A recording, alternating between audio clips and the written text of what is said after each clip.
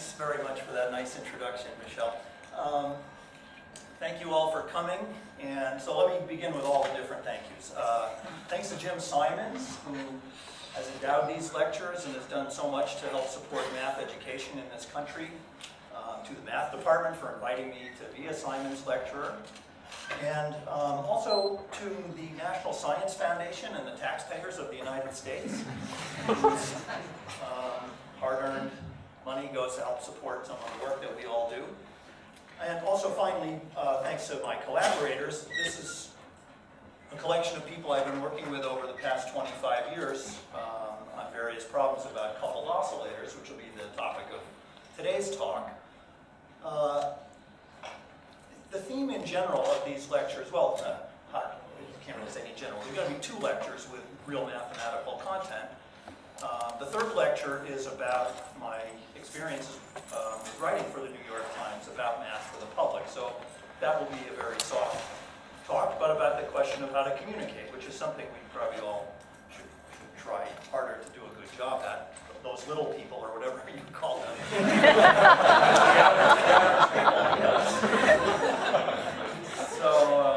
So that's the third lecture, but the first 2 lectures will be on... I'm a very bad communicator. Well, the first 2 talks are on the theme of self-organization. That is, when I speak of systems that self-organize, I mean something that starts out in a very disordered state, and which somehow, through its own dynamics, spontaneously gets much more organized, gets itself ordered and coherent in some sense. So the first lecture will explore that theme in the context of biology, mainly, using some techniques from physics, statistical physics. And then it'll sort of have the flavor of, speaking in the jargon of the math department at MIT. This is like physical applied math, mostly in the first talk. The second lecture, so tomorrow, will be more about social systems and social networks. And that will use some techniques of ordinary differential equations, but also bring in ideas from graph theory, from linear algebra. I see Gil Strang just walked in. And random matrices and Alan Edelman's specialty. So I had a few people at MIT in mind with some of the topics in the second lecture. But anyway, there will be this current running through both of systems that get themselves organized in some way. Now, that sounds somewhat like a modern phrase, self-organization, but actually it goes back quite a ways. I'm not sure who's the first person to use the phrase self-organizing systems, but I know that it was used 50 years ago in the chapter, the final chapter of cybernetics. So I'm sure you all know that it was not just published at MIT, but written by one of our great MIT heroes, Norbert Wiener. So Wiener was one of the first to look at the question of collective synchronization in the natural world he did so many things, but this is a sort of forgotten chapter of things that he did. And so I'd like to tell you a little about what he was thinking about and where the work has gone since then. Specifically, Wiener was looking at this. This is actually a copy of a diagram he drew not in his cybernetics book, but in a book that he published a few years before called Nonlinear Problems in Random Theory. And in that book, he was interested in brain waves. Specifically, there's a kind of pattern that your brain goes into if you may actually be prone to this during this lecture. So you may try your own experiment. It's called the alpha rhythm. And if a neuroscientist wants to get you into an alpha state, a good way to do it is to close your eyes and just start spacing out. Don't fall asleep. That will produce a different kind of frequency. Delta rhythms, whatever. Those are lower frequency. But the alpha rhythm, which is like peaceful, spacey wakefulness, is characteristically around 10 to 12 cycles a second. And so Wiener got some, at the time, people knew very little about the EEG. And Wiener had collaborators who were making high-resolution measurements of the power spectrum of the EEG when a person was in the alpha state. And he claimed that they would reproducibly see this particular shape of the power spectrum. Now, this is not real data, as you can see by how perfect it is. Even with the center right at 10 and the perfect symmetry and everything. But okay, so Wiener was doing his impression of what he thought they were seeing in the data. But the thing he wants you to notice in the diagram is that, well, of course, there's that prominent spike in the middle, but that there's a depression on either side of it. So, let's see if this laser pointer does anything. Oh, it helps if I take the top off. Oh, no, so I got to shoot that. Right, so there's this depression here. The way that Wiener thinks about this is he's imagining that actually the brain contains all kinds of different oscillating cells. This, remember, is in the late 1950s. We now know that that's true. But back then, people hadn't really measured the properties of oscillating neurons in the brain. And so he hypothesized that there would be some kind of Gaussian distribution of natural frequencies. And due to some interaction between those oscillators, the ones close enough to 10 are getting pulled in from the wings to make this spike, and by depleting the surrounding area around 10, creating the depression on either side. So he sees this power spectrum as evidence of some kind of synchronization happening in the brain. So I want you to keep that image in mind as we go through this talk. Also, well, of course, since Wiener, we now know that collective synchronization is a pretty pervasive phenomenon in nature. And it occurs, as Michelle mentioned, crickets chirp in unison, we know about that. There's a very dramatic visual example in Southeast Asia, and actually even in some parts of America, where fireflies will gather in trees along riverbanks in places like Thailand and Malaysia, and all flash on and off in very good synchrony, such that the whole tree is dark and then suddenly lights up as if like a Christmas tree, all the fireflies going on together, and then dark and then on together. That's been known for hundreds of years, but biologists have been at a loss to explain really how does it work, or also why does it work. There are about 10 different evolutionary theories for why they're doing this. Literally, in a review article I once read, there were literally 10 different ideas. But in any case, they do this spectacular display. Now, you also have synchronization of the same type happening in your heart, with any luck, at this very moment, where pacemaker cells in the heart, that is not, I'm not talking about an electronic pacemaker that you have if you have a problem with your heart. I mean, your evolutionarily given heart cells have a specialized region called the sinoatrial node of about 10,000 cells, each of which is a spontaneous oscillator. If you kept it in a dish, it would have a voltage rhythm that goes up and down quite regularly on its own, and when those 10,000 are aggregated into the pacemaker, they do a democratic thing where all 10,000 are pulsing in unison and triggering the rest of the heart to beat. So this is happening billions of times during your lifetime. You know, if you live to a ripe old age, it will happen something like 2 or 3 billion times. So it's a very good, robust population of oscillators. Now, audiences can clap in unison. I didn't try to make you do that. I noticed you clapped in typical North American individualistic style. But if this were Hungary, let's say, or Romania, and the audience wanted to show its approval, they would clap in unison. You could do it, right? Why don't you just try?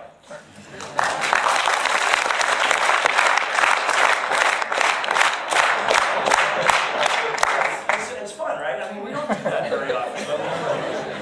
But I wonder if you were listening carefully, did you hear that it didn't happen immediately? There's a transient period where you have to acquire the rhythm, and that's because you didn't know what phase to adopt or even what frequency to adopt when you started clapping. So that was self-organization, what you just heard, if you were listening. Now, self-organization is not always a good thing. It sort of sounds like it is, but it isn't. And so let me show you a video of a case of unwanted synchronization that occurred a few years ago, actually now 11 years ago, on the Millennium Bridge in London. Do people know this story? Put your hand up if you've heard this story. Okay, so most of you have heard it, but how many of you have seen footage of opening day? A few, okay. So here's the story. There's this beautiful bridge in London. Some of you may have walked across it. That was built to commemorate the millennium. And it's a footbridge across the Thames from St. Paul's Cathedral on one side, the Tate Modern Museum is on the other side of the river. And there was a big competition to build something, and England's greatest architect, Lord Norman Foster, proposed a design that was ultimately chosen, which has been described, he described it himself, as a thin blade, like a ribbon of light across the Thames. You can see at night, it's pretty spectacular. Also, you might notice the design of it is minimal. That is, normally with a suspension bridge, you have big droopy cables on the top. I don't know if you can make out. These are the cables that are holding the bridge up there. It's as if you took rubber bands and stretched them taut across the Thames River and did that 8 times and then hung a bridge off of these 8, guitar strings or rubber bands. That's the design. You might think that this pier is what's holding up the bridge, but not really if you understand suspension bridges. All that this is doing is holding the cables, but the bridge deck is resting, being held up by the suspension, by the tank itself. So you've got this very thin blade, and on opening day, June 10th, 2000, everyone came out. There were 80,000 people showed up. They didn't all fit on the bridge at once, but they all started streaming onto the bridge, and within a few minutes it became clear that something unexpected was happening, because the bridge was starting to wobble sideways. Now, before you start thinking, I've heard about bridges, soldiers who are marching in step can cause a bridge to resonate and sometimes even collapse. Yes, that's true. That's not this. That's a vertical forcing that makes a bridge oscillate up and down. This is not that mode. We're talking here about the sideways excitation of a bridge. And it's not at the frequency of walking either. Normal walking is 2 strides a second. So all bridge engineers know you don't build a footbridge with a vertical mode at 2 hertz. But this bridge doesn't have a mode at 2 hertz. It was oscillating sideways at 1 hertz. Now if you think about that, 1 hertz is half of 2 hertz. And that is, you're putting your left foot down half the time. And so you're going to be putting sideways forces on the bridge with a frequency of 1 hertz. Now normally engineers don't think about that because most of your weight is going straight down, not much going sideways. But it turned out to be enough to excite this strange oscillation in this bridge. Now why did the people get in sync to begin with? Well, you'll see in this video I want to show now an interview, actually a fairly ruthless interview, that the BBC did with the young engineer. Picture yourself being this engineer who has this great task to design this Lord Foster's bridge and build it. And then this thing happens that nobody knows about. It's not in the engineering code. They didn't do anything wrong. Okay, this is an unprecedented phenomenon. So there's the guy from the BBC interviewing him. And it's brutal. But anyway, he will explain a little bit what happened. Then you'll see footage of opening day. And look for the whole bridge moving sideways and people rocking in unison like penguins, all walking in step. And then you'll see a simulated bridge, which is basically a platform hung on pendulums, which can be made to be excited by just people walking normally on it. So this was an attempt by an engineer at Cambridge, Alan McRoby, to explain the essence of the physics of what happened on the Millennium Bridge. And how did the spontaneous synchrony occur? All right, so one thing though, when you're listening to it, the interviewer, the same interviewer, says something a little deceptive. He says to the engineer who figured out what the problem was, Alan, this is all your fault, isn't it? It's not his fault. He's the guy who's solving the problem. Okay, he didn't create the problem. All right, and here we go.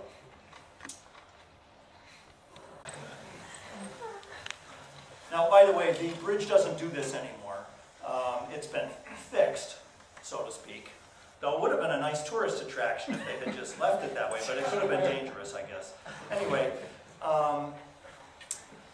so in the aftermath, within 2 days this happened, June 12th it was closed. No one knew really what caused it. And the engineering firm that built it did an experiment with its own employees. So they had employees walking on the bridge in increasing numbers because they had this feeling that maybe something about the number of people was critical. So first they put 50 people and just told them to walk around in a circle. And then when the bridge didn't move, then they said, let's try 60, and so on. So here's the experiment. The red line is a measure of how much the bridge is moving. So it's a measure of the lateral acceleration of the bridge. So the experiment was like this. They did nothing for on the order of 200-something seconds. Then they put 50 people on the bridge and said, start walking for another 100, 200 seconds. And the bridge is moving a little bit, but not much.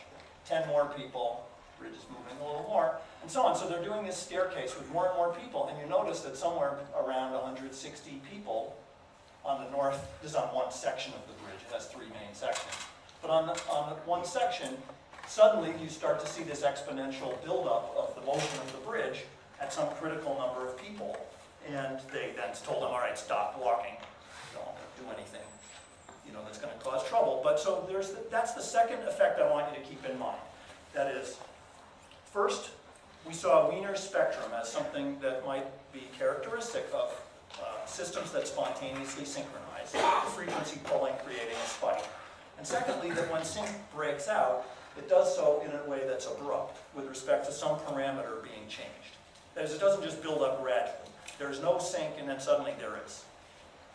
And so those are the things that, for the rest of the talk, I want to describe how mathematicians have tried to idealize these kind of phenomena and look for them in very simplified models. So, as I mentioned, Wiener was the first to think about this as a math problem, but if you do look at his books, you'll see he didn't really get very far with it. At least I can't make any sense of what he did. It doesn't seem to me he accomplished much, but he did pose the question very cleanly. The first real progress came from the work of this gentleman, that's Art Winfrey, who in 1965 wrote a paper, well, actually started working on a paper that he published 2 years later, in 1967. That's his first scientific paper, and it has set the direction for the field since then. Now, he was interested in biological rhythms, specifically circadian, 24-hour rhythms.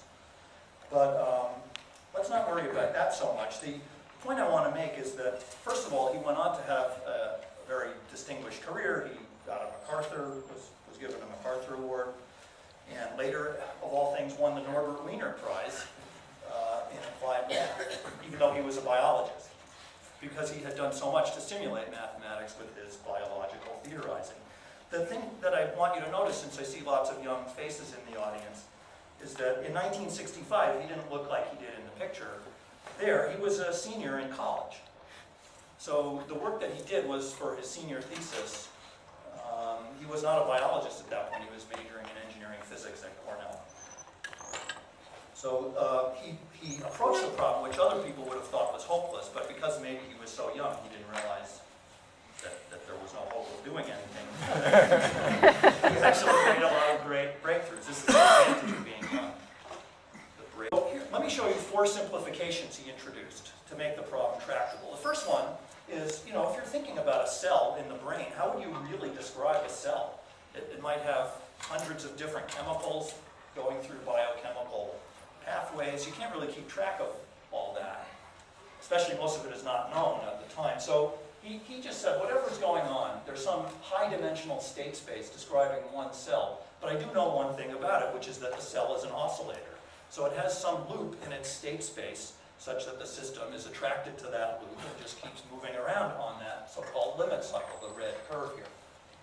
And so the first simplification is to say, I don't really care about everything transverse to the limit cycle. Let's assume it's strongly attracting in the sense that basically the state is just running around on the cycle the whole time, which is okay if the coupling is weak between oscillators compared to the strength of attraction to the limit cycle.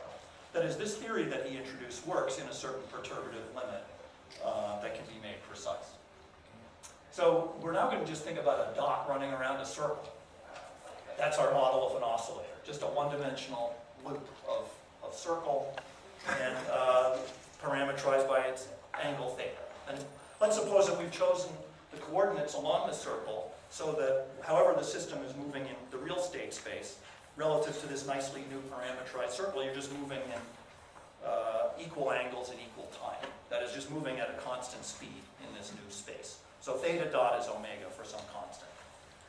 All right, so that took out a lot of the complexity, but it should be asymptotically valid if the coupling is weakened. The second thing he said, and this is where this would be different from how a physicist might typically approach the problem, though remember he's getting his degree in physics at that point. The temptation would be to say, let's assume identical oscillators. But being interested in biology, he knows that's no good. You can't do that. That will throw out too much. In biology, you always have a distribution of any property across a population. There's always diversity. So he imagines that there's some probability distribution of natural frequencies, with some oscillators being inherently slow and some fast. So there's some shape, we're going to call it having a density G of omega. And an assumption will be that it's relatively narrow. in some sense. So we've got this weak coupling.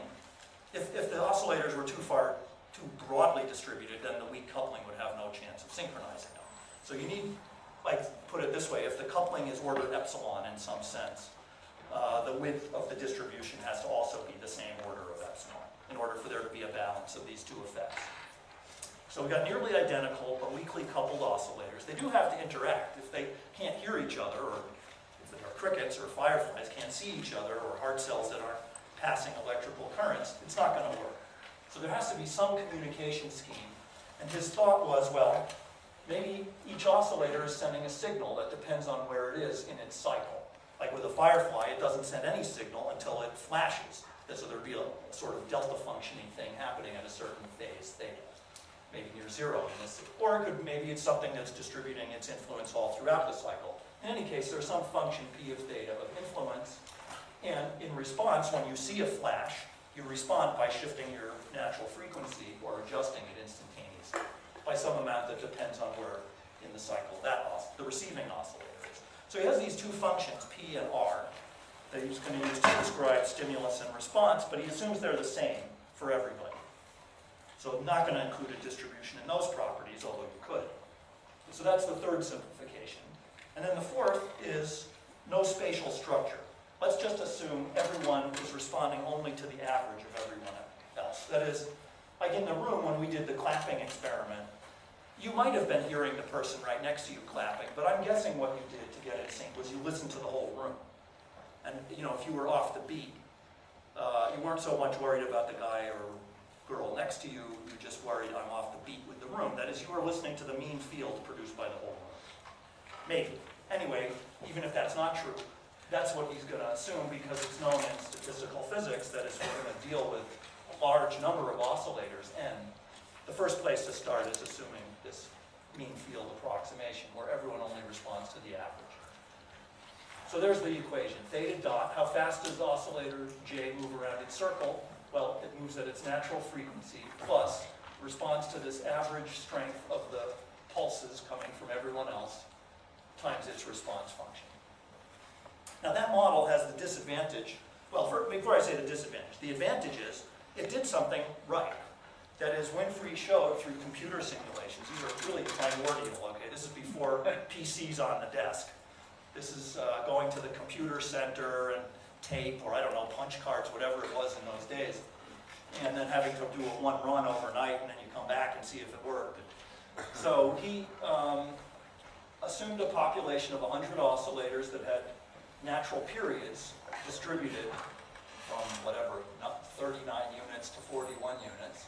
And here's the initial state of the system. That's what I was referring to in any self-organizing system. You have something disordered at first. The phases shown vertically are all scattered. But then as time goes on, through the interactions, they start to, you see a cloud emerging, which gets tighter, and eventually it's very organized. What's happening is the oscillators with the shortest period, that is the fastest ones, are in the lead in phase. And they're all kind of marching, you know, through the cycle at the same rate, but with the faster ones in the lead. You'd sort of expect that. That's like if you're walking your dog and your dog is reluctant, you'll be dragging your dog behind you. That is, the faster oscillator will lead the slower oscillator, typically. So that's what he's seeing. Now, the disadvantage, though, is that the model is hard to analyze. He assumed some clunky functions for P and R. I think he might have used triangle waves or something. So, and even if he had used sine waves, it would be kind of hard to analyze it. The model doesn't have good symmetry properties. It makes it tricky. Even to this day, it's not fully understood what it will do. So the next big breakthrough came a few years later through the work of the Japanese physicist Yoshiki Kuramoto, who introduced the model that I want to talk about for the rest of my time. It's a model I've personally been obsessed with since I first heard about it about 25 years ago. And, you know, every field has models like this. So in magnetism, we study the Ising model. Just keep hammering on it, and it's got bottomless mysteries. So true for the Kuramoto model for oscillators. Here it is. The first parts look like Winfrey. An oscillator, just a phase running around a circle at constant frequency omega I. Those are chosen at random, again, according to something that looks roughly Gaussian or some symmetric unimodal distribution. But then this is the innovation that makes things very tractable. The mean field term now is just the sine function of the phase difference. So you can think about that intuitively by imagining, like if you were running around a track, a circular track, and you're jogging with your friend who's faster than you are, but you want to try to run together because you like each other and you like to talk while you're running, but it's hard to keep up, the friend is so fast. So the way that would work is your friend is a little bit ahead of you. Theta j minus theta I is slightly positive. So then the sign of that slightly positive number is also positive, times this number k, which is positive. The effect is the person who's behind is being encouraged to speed up, and the person who is in front is being encouraged to slow down. And that obviously has a synchronizing effect on the two of them. It may not succeed, though, because your friend may just be too much faster than you are, and so you can't overcome the difference. That is, the sinusoidal coupling is in a fight against the distribution, the variance of the distribution of frequencies, as to whether you'll get synchronized or not. And so Kuramoto then analyzed this system in the infinite and limit, like he's doing in statistical physics, and showed that he could solve it in a physicist sense. Now, it's not quite the same as in the mathematician sense, which is why there are still a lot of questions about this. But let me show you what he did, because it's so beautiful and clever, but it also raises many interesting questions. Oh, actually, maybe before I show you what he did, I will show you what the model does, so that you really have some intuition about this. Let me show you a computer simulation of it. I'm going to show a circular track, like I just said you should imagine. Now you don't have to imagine it, you can just look at it. I'm going to save, I don't know why it's auto-saving on me. Okay. Anyway, there's the circular track. And, well, at the moment, I have a bunch of sliders I can choose. At the moment, I've chosen no coupling. This slider right here lets me change the coupling K. At the moment, let's assume nothing, okay? So they're totally uncoupled. Here's what that system would look like. There are many lanes on the track. You can ignore that. I've just shown them so that you can sort of see the differences between the oscillators. But what you should be seeing is various colors. The colors code the natural frequencies, just in the ordinary way that the electromagnetic spectrum does. You know, red is slow, that's low frequency. Violet is high frequency. Everything in between is in between. And you're not seeing anything. That's right, because they're not synchronizing. There's no coupling. They're just running at their natural frequencies. Now, what's this white dot? That is the centroid of the whole system. All right, that's the center of mass, so center of gravity, if you want. But just taking the average, if you want to think of it this way, you've got a bunch of points on the unit circle in the complex plane. Just take their average as a complex number, and you see it's very close to zero. It's not really moving. That's because the whole thing is so random, it's just averaging out. The reason for showing the white dot is that that's what a physicist would call an order parameter. It's going to be a measure of how much order there is in the system macroscopically. Like if the white dot has a significant radius, if it were way out here, suppose all the dots were on top of each other, all the colored dots, then the white dot would be out on the unit circle. It would have a radius of 1. So we're going to use this white dot as its radius to be this thing I'm calling here, the order parameter, r, its radius of t. And you see at the moment it's just bobbling along 0 because it's basically just throwing down n dots at random on a circle. It's going to be size 1 over square root of n. Okay, but now, here's the fun part. Let me start putting on some coupling. So if I gradually increase the coupling, let's say, to here, well, will the system start self-organizing? I increased it to, I don't know, what does that say, k of 0.81. It's nothing really happening. That's because, remember, we're going to claim that synchronization occurs abruptly when it does occur. So even though we now let them communicate, it's not strong enough for any order to develop. Let me try going a little bit farther. How about to here? So you've got to keep your eye on it. What you might look for is that graph, the time series graph in the lower left. If that starts to perk up, like if it's, I don't see much happening yet. A little surprising. Maybe I need to go a little higher. Or I could keep waiting, but let's just give it a little more encouragement.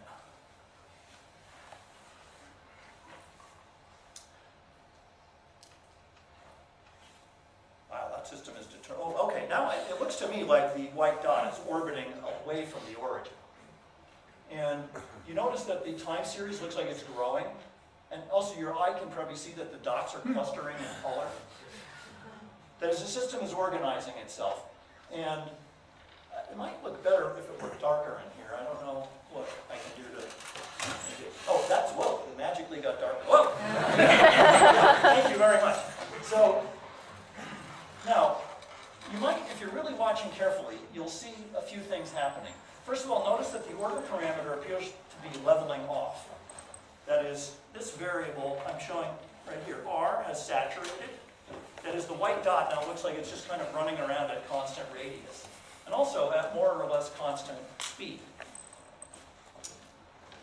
And also, it appears that there's a kind of phase locking effect occurring where the green oscillators are not changing their position relative to each other, or even to the blue ones. But notice that there are some red ones that are, so that's good, getting lapped. Do you see them?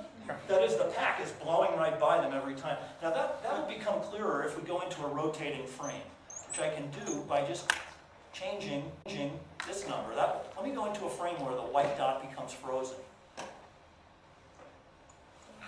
All I did was go into the frame co-rotating with the white dot. Now you see what's happening is that the white dot is frozen, so are the green and blue oscillators, but the red ones are going around the circle one way. They were the inherently slow guys that keep getting lapped. Meanwhile, the violet ones are going around the circle the other way. They are running away from the pack because they're so fast.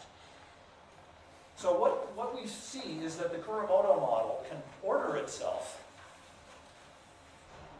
but in a way that is partially synchronized. It's not completely synchronized, right? These guys here are synchronized. They are locked in phase, but these are drifting or desynchronized.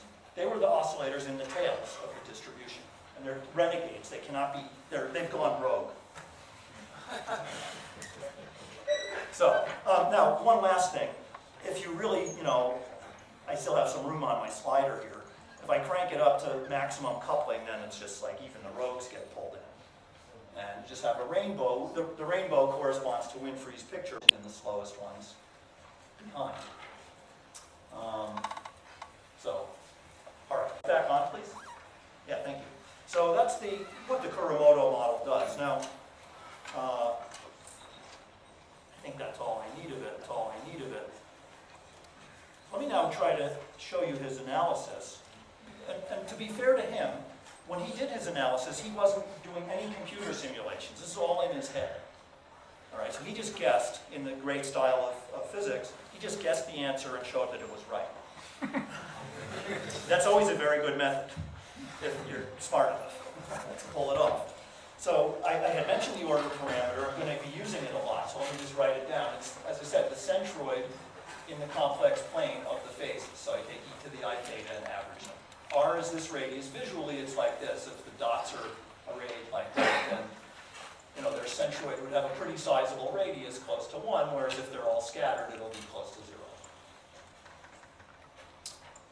And so what we saw in the simulations is that if the k was small, then even if I started the system ordered, it'll just poop out to being totally disordered with just statistical fluctuations, but essentially it's trying to be 0 ordered. Whereas if the coupling is large enough, then, as we saw it, you saturate at some finite, non-zero level of R.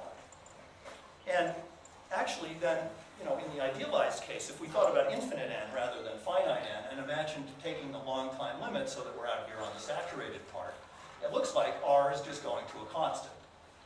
This flat thing that I want to call R infinity. And that seems to be independent of initial conditions. I didn't demonstrate that, but it would be true. If you tried it, no matter how you start the system, it always finds the same R infinity for given parameters. And finally, that depends on K and the width of the distribution G, but I'm not going to change that. And so that's our next question. How exactly does it depend on K? And I thought I'll just show you the calculation because it is so cute. And it's, I don't know, I once read an article, and the author suggests you should always do something. Do some proof or some calculation or something. So I don't know if that's good advice, but I'm going to take that advice and do an actual calculation. It's not the style these days. I notice a lot of people give high-level talks where they don't do oscillation, and they're actually very pleasant. Whereas this can be painful, so I may be making a mistake, but here I go. I always like to see a little bit. So Kuramoto is going to seek a solution where r is a constant.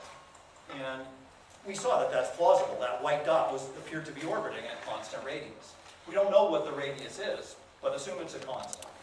And then in the rotating frame, theta, that is the average angle, the angle of the centroid, that appeared not to be changing either. So by choosing coordinates, we could set that to 0. The whole system had a rotational symmetry, so that's allowed. That's, by the way, the big advantage of Kuramoto over Winfrey, that it has this symmetry with respect to shifting all phases by the same constant. Winfrey's didn't have that symmetry, so that's what made it harder. Here we can just choose this average phase to 0. Now, the trick is that there's just a little trig identity. Kuramoto's model can be rewritten in terms of the order parameter itself by just observing that this sum of sines is the imaginary part of a sum of e to the I thetas. And that sum can be then split into something that depends on the order parameter, which is a sum of e to the I thetas. So it boils down to this little expression, which, keeping in mind that big theta is 0 in the rotating frame with the origin chosen correctly, you get something amazingly simple. That is, according to this, when r is constant, it's as if each oscillator is just uncoupled from everything and is just obeying its own little one-dimensional, first-order differential equation. This will come as no surprise if you've studied physics and learned about mean field theory. This is typical. That is, it says that the particle is just interacting with the mean produced by everyone. And so it's as if that's what makes mean field theory good. It makes a many-body problem into a one-body problem. So for r constant, all we have to do now is solve this set of uncoupled one-dimensional systems for theta. But there's a catch, of course, which is that, oh, actually, before I show the catch, maybe I should just say, remark that we've already now explained Wiener's spectrum in this model. That is, there's an analog of Wiener's spectrum in that, if I go back and look at this, well, I don't have to, I have it written right there. If I look at the equation, you'll see that if kr is bigger than omega I in magnitude, this theta dot can be 0 for some theta. Otherwise, it's strictly one sign. And so the oscillators where it's one sign, they are the ones that stay desynchronized forever. They cannot lock. Whereas the ones that have omega I less than or equal to kr, they can come to a fixed point, and those are the ones that appear frozen in the rotating frame. So what it means is, back at the level of the natural frequency distribution, the ones in the middle, those were blue and green in our movie, in the simulation, those guys are destined to be locked, whereas the rogues in the tails cannot be brought into sync. And so what happens is, if I look at the effective frequency that an oscillator is actually expressing, that is, I look at its average theta dot, well, the ones that are locked just make a big spike here in the distribution. They're all at 0 frequency in the rotating frame, whereas the tails are affected only a little bit, and meanwhile their ranks have gotten depleted by being pulled into this spike. So this can be computed analytically, and it's kind of the super clean version of what Wiener said he saw. All right, so the model does have a version of Wiener's spectrum in it, but there is what I want to go through, which is we assumed that the order parameter r was constant, but if you think about that, it's a little bit puzzling. How can that be? The solutions theta depend on the assumed constant value of r, but on the other hand, r is supposed to be the average of e to the I thetas. So there's a self-consistency condition that's required, and if it's not satisfied, then this solution doesn't exist. Right? That has to be checked. So that's the final bit of the calculation. And the thing that's a little puzzling is, given that there are these drifting oscillators, the desynchronized guys buzzing around, the red and the violet ones, how can the r be independent of time, given that those other guys are still, they're not frozen, they're running? So at this point, it's a deus ex machina that Kuramoto just says, well, the buzzing oscillators must arrange themselves in a stationary distribution. Otherwise, the thing will not be time independent as assumed. So just by declaration, let us suppose that the desynchronized oscillators arrange themselves in a stationary distribution on the circle. Then everything can be consistent. And that actually works. It's right. So here's what it would look like. The final step in the calculation is the self-consistency equation says this average R is the average of e to the I theta, and there's the two populations, the locked oscillators and the drifting ones. For the locked ones, they've just come to a fixed point, so this is an easy integral to calculate. The drifting ones, well, you have to say, what is this invariant measure? What is this stationary distribution on the circle? And here's how to think of it. It's like if you've studied traffic flow or fluid, there's the idea that where the velocity is high, the density is low. Right? Like that, in other words, if you're on the highway, you're on Mem Drive, or you're going out on whatever, some very congested highway. Well, where the density is high, where the cars are packed together, they're moving slowly in the bottleneck. Where they're moving fast, they tend to be spread out.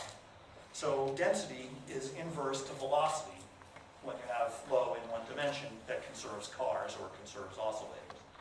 So that's what Kuramoto assumes here, that the density on the circle is inverse to the velocity, which is this expression here in absolute value. I should really say speed. And then he's averaging cosine with respect to that invariant distribution. So I can't resist, since Aller is here. That's one of your favorite functions, the 1 over a constant. I saw in your office you have, sorry to pick on you, but You're supposed to say secret. You've heard it as a secret function, but you use it every year in 1803, right? It's this function 3 divided by 5 minus 4 cosine theta, which has a beautiful Fourier series. So that function is kind of appearing here. It's a constant over a constant minus a constant sine theta. It's your beautiful function. So I thought you appreciate seeing it. Anyway, so there it is. And so we're averaging with respect to that. Now, a fantastic thing happens, which is that this integral, which might look a little formidable, turns out to be 0. Because of a symmetry that we assumed in G. We assumed G was symmetric about its mean. And that gets used here. You can see that, but actually then it turns out to be 0. Whereas this simplified by saying that omega is kr sine theta when we're at a fixed point. And so I'm just changing variables from omega integral to theta integral. This differential brings a kr outside. Here's some expression that we won't worry about too much. Here's the thing to notice. It says r equals r times some integral can be some roots. One is r equals 0. That's a possible solution. The system could stay desynchronized. I'm not saying that's stable, just that it's a self-consistent solution. That's like, the audience that keeps clapping raucously, incoherently. There's no collective signal for anyone to latch onto, so it might just stay like that forever. Or, if we cancel that solution out, then we have 1 equals k times something that depends on kr, and that can be inverted to find r infinity of k. That is, we can predict what the coherence r infinity will be for any given coupling. And the answer comes out to look like this, which Kuramoto was able to do in closed form if he assumed a simple enough G. That is, below a certain critical coupling Kc, there's no coherence at all, no order. Then at a critical coupling, the coherence rises in a second order phase transition that is continuous at this point, but with a discontinuous derivative. It actually grows kind of like a square root function. It scales like that, and then it approaches 1 as we get to high coupling. So that was the end of Kuramoto's analysis. That is, while we're there, by the way, so that abrupt onset of sync with respect to this parameter k, that's supposed to remind you of that thing I showed you on the Millennium Bridge. Remember I said there are 2 effects to keep in mind. Wiener's spectrum, which is in the Kuramoto model we've now seen, and the sudden appearance of order. Not quite the same, because this was with respect to the number of people on the bridge, whereas this is with respect to the coupling between the oscillators. But they're both, they're sort of qualitatively related to each other, and actually this, you can make a model, I have done with collaborators, of what happened on the Millennium Bridge that has a lot of the same science as the Kuramoto model. So this is a possible explanation of what happened on the Millennium Bridge, although I don't know if I'd bet my life on that. But anyway, so I leave that as a question mark. Is it really related? But here are the questions that I want to leave you with. Kuramoto himself solved the problem of figuring out this number, Kc. That's a done problem. That was in the first analysis, and so was this curve, R infinity of k. He computed that. But you see, there were many things left open by his analysis. That is, I said it's a physicist-style analysis. He just guesses the answer, it seems to work, but how do we know that this solution is stable? When you have a picture like this looks like a bifurcation diagram to someone who does nonlinear dynamics. You'd sort of think that this branch should be stable down here, and then this bifurcating supercritical branch should be stable up there. But Kuramoto admitted he didn't know how to do the stability calculation, and it didn't seem to be a standard problem, so it was an unsolved problem for some years. And that was the first thing that I had worked on with my friend Rennie Marolo. We did figure out the linear stability of this state, except it turned out it wasn't linearly stable. So that was surprising. Everyone would have thought it would be, but it's not. It turned out to be neutral. It was neutrally stable, and yet, in simulations, the system would seem to go to that state. So this took a lot of head scratching, but eventually we realized that it was related to something that people in plasma physics knew about called Landau damping. And Galler is nodding, because it also happens in astronomy, and we remember that something I was working on back in those days, and learning from you and using your code. So, thank you for that. But, this turns out to be stable in a certain subtle sense related to Landau damping. Now, this other branch is much harder to figure out its stability. That took us another 16 years to figure out, because we weren't perturbing any longer around a simple state of just uniform incoherence. Now we had to perturb around something that was had delta functions in it. That is, it was perturbation theory around something which the locked state, remember, corresponds to everyone being at the same phase, or large numbers of oscillators at the same phase. So it was a weird perturbation theory where we were perturbing delta functions, and eventually got it to work. And that also turned out not to be linearly stable. It had the same kind of weird Landau damping version of stability in it.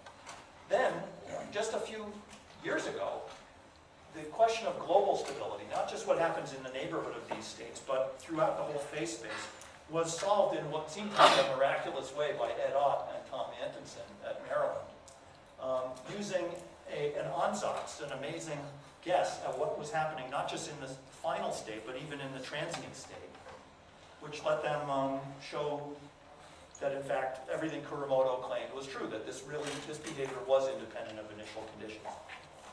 And the last thing is to leave you with an open question, since in the spirit of Winfrey, I say that young people sometimes don't know how hard certain problems are and just go ahead and solve them. So here's a good one for you to solve, which is everything I've said has been in a formally infinite n limit. And the real system that's being studied always has finite n. So the first question is, what is the correct theorem for finite n? It's something like this, that for a sufficiently large n, for most realizations of the natural frequencies, and for a large set of initial conditions, the system will, after a long enough time, stay close enough to the predicted result. Okay, so it has like five waffles in there that have to be made precise. But that's the correct theorem, I think. But I don't know, obviously that's not a theorem, and I don't have any idea how you would prove that or even really state it precisely. I almost know how to state it, but so that would be nice if someone could prove that, and I really think it's true. I think, I could say more, but I think maybe this is a good place to stop. So thanks for your attention.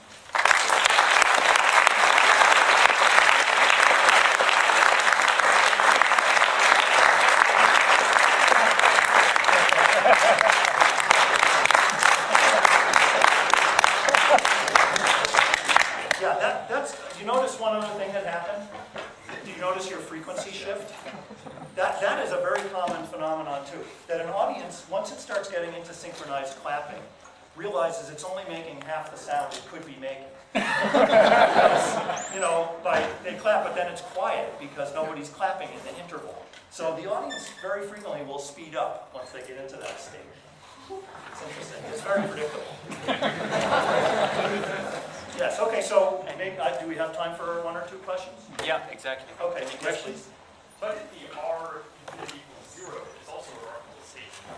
Especially the thing you showed, the conditional state, R is wobbling around this paramagnetic wall. That seems to suggest that under some condition, R will actually collapse itself exactly to the origin. Does that really happen?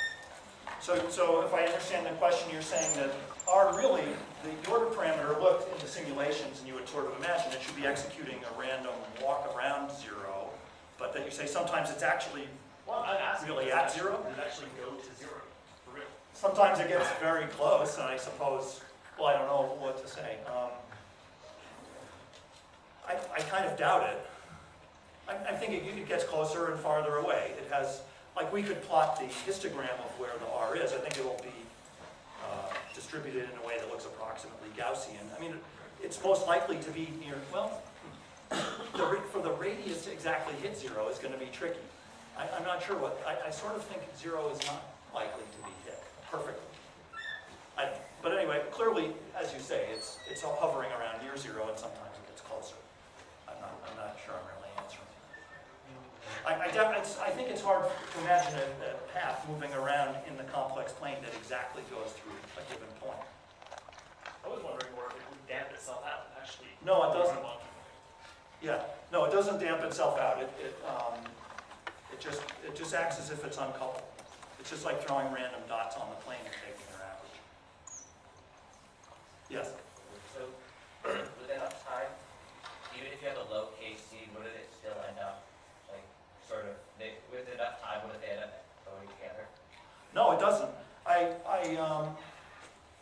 It really doesn't synchronize until the K is enough. So, If it's random, then those...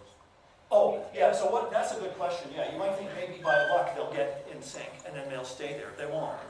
Even if you started them in sync, they would fall apart. I could do it if you want me to show you, but or you can just believe me. But you can prearrange them to be as synchronized as you want, and they just can't hold it because the fast ones are too fast, and the coupling to the others isn't strong enough to hold them back. And same for the slow. So yeah, it really isn't a matter of getting lucky. That's what I mean when I say for all initial conditions, or almost all initial conditions, the result is the same. Yeah. Yes? What happens if you drop the mean field assumption? Yes, that's a very good and important question. So this mean field assumption is extremely strict to assume everyone's interacting only with the average of everyone else. And so people have, in the intervening years since Kuromoto's work, assumed things like a one-dimensional chain with only connecting to nearest neighbors or to a few neighbors on either side. Two-dimensional grids, three-dimensional, you can put them on a random graph. So this has all been explored a lot. And you know, the rough rule of thumb is that the higher the dimension of the lattice, the easier it is to get synchronized. So there isn't really any good synchronization in one dimension, even with strong coupling. In 2 dimensions, it's quite mysterious. There are a lot of open problems. What happens in 2-dimensional square lattice? Like, does that thing have a phase transition or not would be the question. In 3 dimensions, it looks a lot like the mean field theory. So in the language of critical phenomena, 2 seems to be the lower critical dimension. But I don't think that's known for a fact. Yes? Similarly, if you have variability in coupling itself, does that change the dynamics? When you say variability in the coupling, you mean the mean field model but with time-dependent coupling or noisy coupling or what? That, but also individual Oh, particles differing from... had a variability in some are more coupled, some are less. Yeah, that's another interesting question to look at is suppose the K varies a little, like it's a property of each oscillator and it could be slightly variable. I think that, it depends a little exactly how you instantiate it, but some versions of doing that don't make much qualitative difference. Others do make a big difference, so that is a bit detail specific. Another question, if you're a biologist, to ask is what if you had some negative Ks along with positive Ks? That would be like, some oscillators want to be in phase with each other, but others who are contrarians want to be diametrically opposed to whatever the mean field is. Like, whatever the society believes, I think it's wrong. And then, so if you have enough of those, that's usually a pretty good rule of thumb. Like with the stock market, that works pretty well. So I've recently, with a collaborator, been looking at what if you have a mix of contrarians and conformists. And sort of like having excitable synapses and inhibitory synapses, where the inhibitory ones favor a mode like this, whereas excitable, favors that. So we don't know too much about it yet. We're just still working on it. Yes? You get interesting behavior just below the critical. Yes. Yes. Domains that. Yeah, that's another interesting question too, is what happens close to the phase transition, where people with statistical physics background would expect any fluctuations to be very greatly amplified there, or in a spatial setting, as you said, you might start to form domains of organized oscillators separated from other domains of guys at different phase. So I think all of that kind of thing does happen, except that they're now probably domains of frequency more than phase order. Yeah. Yes? Related to just invoking inhibitory interactions, if you Yes. choose the SA node model that you talked about, instead of them being excitatory, bringing their neighbor closer to the threshold and pushing them away from the threshold, Yes. would that make them equally distributed around the phase? I think that generally works like that. Yeah, I think the question was, if you had a model where you're sort of imagining cells building up towards a firing threshold, and then when they get there and they fire, they push all the others down a little bit. Is that what you were saying? Yeah. Does that tend to make them spread out at all phases on the circle? And intuitively, I would think it would, except that I believe I remember hearing someone say that they've studied it and it didn't. So I don't know if I know the answer to that. I haven't kept up with that as much as I should have. I think there might be some surprises there, even though what you were thinking as the right guess is what I would have thought too. Okay, So, yes. and maybe the Sorry, next yeah, question. Another Greenfield theory question. So if this is, if influence happens on a sparse graph, so that each node can only see a other number of nodes, such as neighbors, or in fireflies, if there's like visual occlusions to kind of see each other as a thing. Does the whole system eventually converge to the same state by propagating influence through the sparse network? Converge to the same state as it would in the mean field? Yeah, well, in other words, comparing the case where every node can see the other node in the graph, Yes. it's completely connected, but Yes, was there not completely, it's connected but not completely connected. right. Oh, In other words, each node is connected by a path to other nodes, yes. but not necessarily directly to every single node. And so the question is, do graphs like that always end up? Yeah, they don't, no. Because that's what I was saying, that even in one dimension, or is that not sparse enough for you? Yeah, the one-dimensional nearest neighbor one really does not get itself organized, even though everyone has indirect influence to everyone else. Yeah. Okay, thanks again. So maybe see some of these.